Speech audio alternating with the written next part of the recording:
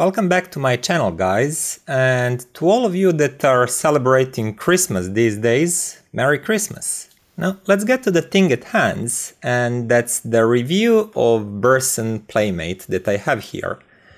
As you can see from the outside, it's pretty much a nondescript black box, nothing special here, and there is like industrial feel and design to it that I quite liked, to be honest. One interesting thing to mention about it is Playmate is actually designed so it can fit in your PC case. Here on the sides you can see screw holes, so if you decide to do that, screws from both sides will keep it firmly in place in your PC case. But let's talk more about connections that we find on the back of the unit. So as you can see here, there are two digital inputs, USB and optical input, and also two inputs for power supply. This one is if you use it like I am, like a desktop DAC amp, so you use provided power brick. It comes with the power brick in the box. The other one is if you use it in your PC case, as I mentioned, then you basically just use PC power supply connector. It's a standard connector, all of you have it in your PC, and it will power on and off together with your PC. Now there is an on-off switch here and a pair of preamp outputs, RCA outputs. And to finish the story about connections, some of them are located in the front. So here, as you can see, this is a traditional 6.25 millimeters headphone output, as well as an odd addition, and that's microphone input. And this is not something that you'd usually find on DAC amp combos, but it shows that Burson is dedicated to gamers too, and not just to audiophiles. So it's a nice addition, I think. Also, third digital input, it's USB-C port to connect this unit with your smartphone, tablet, or something like that. Now let's power it on. Okay, here it is. And you navigate through menus by using this button, as well as volume knob to go through options. When you decide to change something, volume knob also acts like a button. You click it, you change something that you want, confirm it, and get out of the menu. And I'm not sure how much of this you can actually see on screen, but a few features inside of the settings menu are important if you want to achieve maximum fidelity. One of them is, of course, choosing low gain or high gain mode. And to be completely honest, I've done most of my testing in high gain mode. Why? Because I simply felt it sounded more lively and more dynamic, more energetic with almost all of my headphones, as well as on preamp outputs. And I actually switched to low gain mode only when I tried it with few sensitive in-ear models. Because in that case, volume control was actually, I would use something just range from 0 to 10. And that doesn't give you fine adjustment of the volume. That's the first thing about that. The second thing is when music was paused or stopped, I could hear a slight background hiss. And high gain modes and very low impedance headphones doesn't really work together. There is some current running through drivers creating that background hiss. That's quite normal. That's why you have low gain mode. If you're using in-ears, it's exactly for that.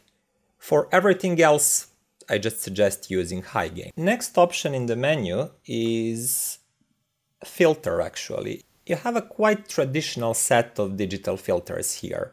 Linear phase, minimum phase, slow, fast, and so on. It's something that if you're interested in, you can Google it, and in my opinion they do make a slight difference in sound signature, but not really a big one. Just play with it, see what you find most appealing, and that's it. Now the next part here is very interesting. It's called DPLL, and basically that's some sort of jitter suppression.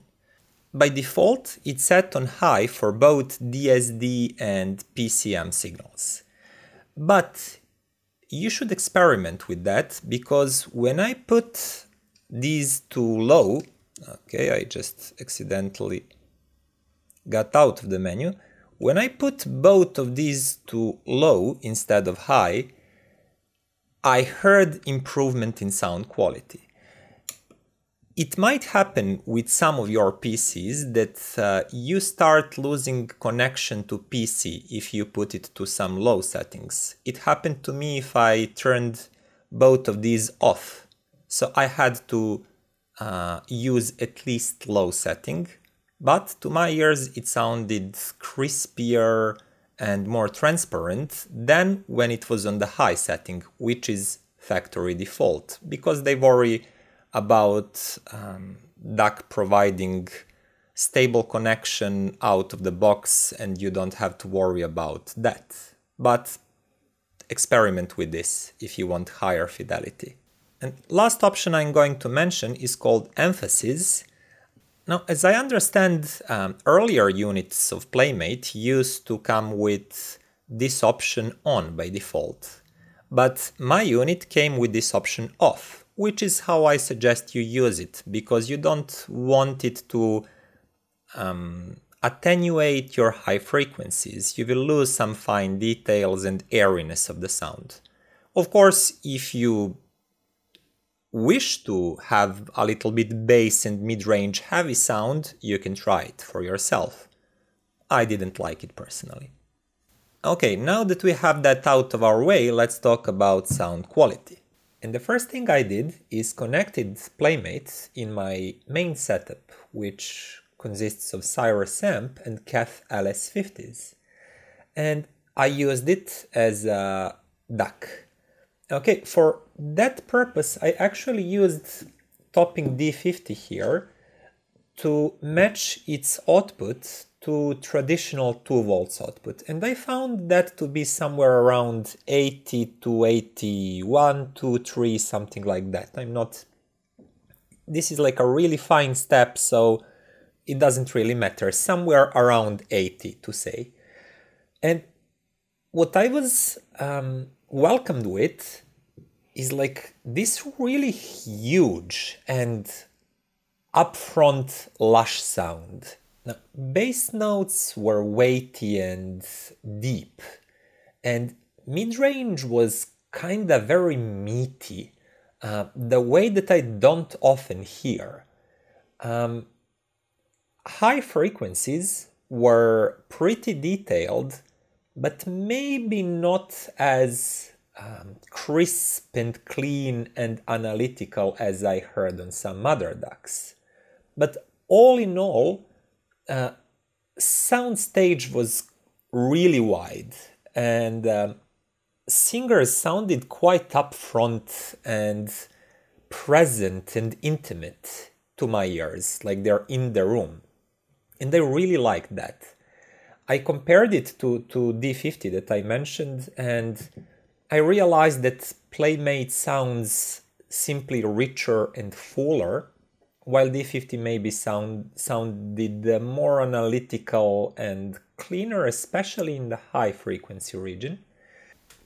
And that would be my impression of like really huge, rich, but kind of warmish type of sound with emphasis on fullness of mid-range and upper bass, if I ended my impressions here, but I did not, because I was using Burson with my integrated amp, and it has volume control already.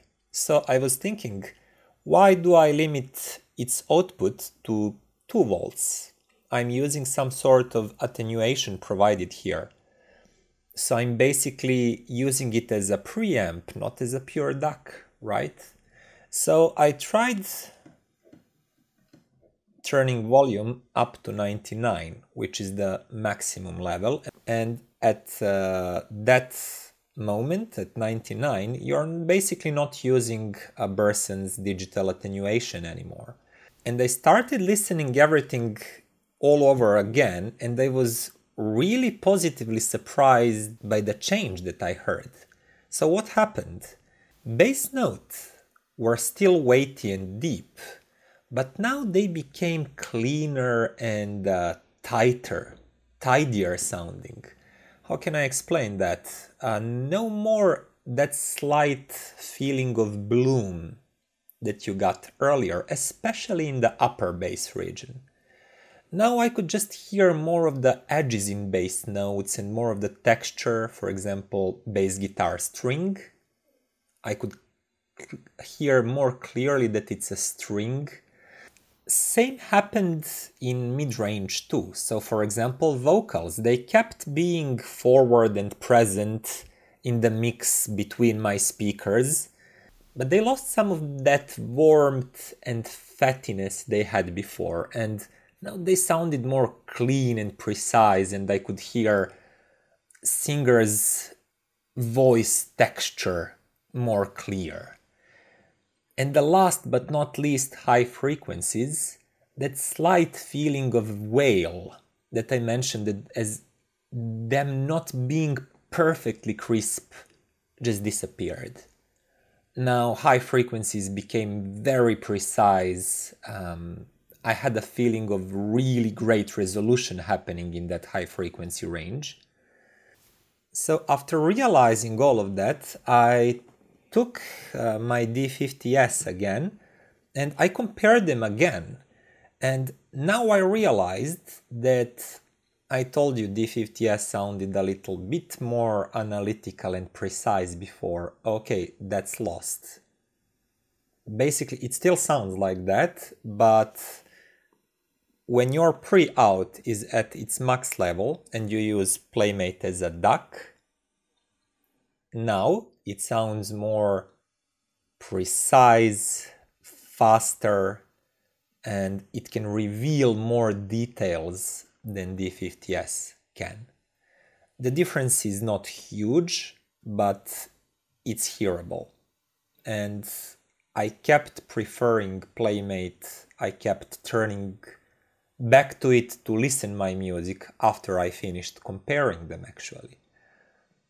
Transients were a little bit more energetic and sharp, and I could catch a little bit more nuances in singers' vocals. And one last thing, mid-bass and bass through topping D50S sounded just a little bit blurrier and muddier compared to Burson. At maximum level, of course. So that's my suggestion to all of you that are going to use it as a DAC.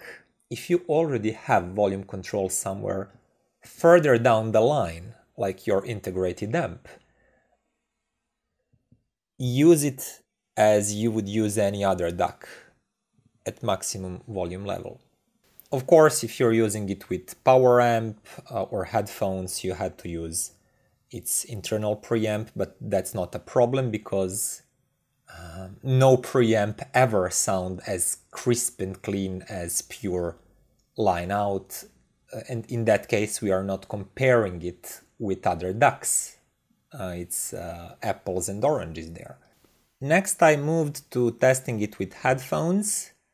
I had my AKG's K92 and Takstar's Pro 82 at hand, but I also asked my friend to bring his Beyerdynamics DT990, which are 250 ohms I think, and more difficult to drive than my headphones. And with all of them, the sound signature was basically everything I said about big upfront, lush, rich sound on its pre-outs goes for headphones too. I noticed that all of these bigger cans had enough power to be driven to a reasonably loud levels even in low gain mode. But as I mentioned in the beginning of this video, I preferred high gain mode because it gave me more punch and more bite to the music, so I used it for all of these bigger cans. And I made some quick comparisons with DAC amp combos that I had at hand. One of them is being like really cheap Dragonfly black, and the difference is really big. It's not comparable. Actually, Burson sounds much tighter, much more resolving, and the sound stage is wider. There is more resolution to it and control of the bass notes, especially. This one sounds a little bit muddy and blurred in comparison. I also had my hifi Zen DAC. I left it in the other room. I forgot to bring it here for the video. And the Burson Playmate is again clear winner there. First thing I noticed is how much bass notes are better controlled. They're simply hitting harder and with more discipline. Bass notes through Zen do sound very pleasant and weighty, but kind of warmish and not really as well defined as with Burson here. Vocals are simply more present, prominent, and have more tiny details. You can more easily hear singers breathing around microphone, taking breath, or doing anything like that. So basically, Burson Playmate is more resolving device. And compared to Zen, Playmate simply sounded more jumpy, more lively, more dynamic. Zen sounded more nice and warm, but kinda laid back and blended, and this one is simply more eager to strike, jump, and hit with every sound it produces.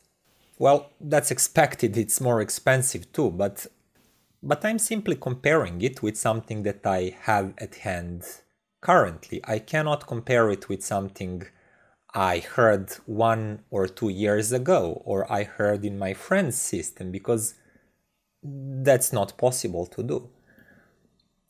Why am I doing this? Is because if you decide to purchase a DAC amp combo in this price range and give $400, you should know what is it that it will bring you compared to cheaper devices. And this should go without saying, but I'll say it anyway.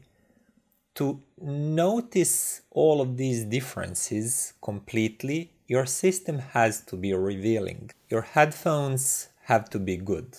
Your system, if you're using it with amp and speakers, have to be resolving. And one thing that I actually forgot to mention this whole time is that this is the basic unit with basic op amps.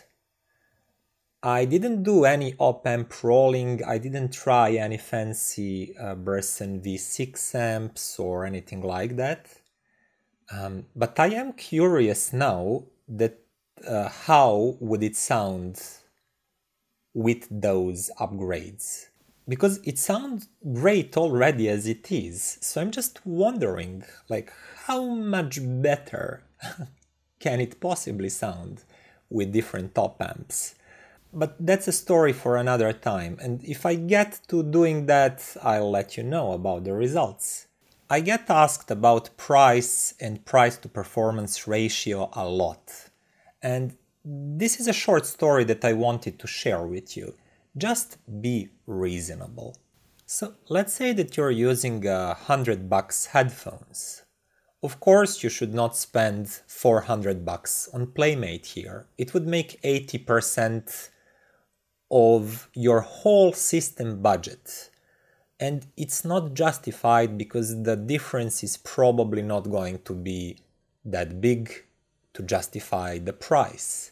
But if you're rocking a several $100 headphones that are demanding, they ask for a lot of power to be juiced up, then something like this makes much more sense. Or in the case of my room setup, I hooked it up to a Cyrus amp and KEF LS50 that together that costs almost 3,000 bucks. And in that case, difference between this one and this one is less than 10% of my whole system budget. And the sound quality difference definitely justifies it. I'd say it's definitely more than 10%. So I'm not comparing just the price of source. I'm comparing the final price of a whole system. And that's how you should look at the price always too, in my opinion. But when we start talking about spending these amounts of money on your whole system, is that justified by the final audio quality? I don't know, it's very subjective. Is like everything else in life. Is wearing expensive clothes justified? Is driving expensive cars justified? Or going to foreign countries on a vacation and spending thousands? It's simply very personal. If you're like me, if you really like audio and you enjoy listening to the music every day for a long period of times, you probably like me think, yeah, it is justified. So if you are looking for a DAC amp combo at this price range, I really think you should take Burson Playmate into consideration. It's just good device across the board. It's powerful and detailed sounding headphone amp. It's really good DAC too. And I'm actually going to keep using it for some time in my main setup as a DAC connected to my integrated amp. Okay, that would be all for today, guys. Thank you for watching this review. If you like it, please subscribe to the channel. And please go and check out my new website, because there you can find even more in-depth reviews with things that I maybe forgot to mention in these videos, and more technical informations and things like that. So thank you again for watching, and see you next time.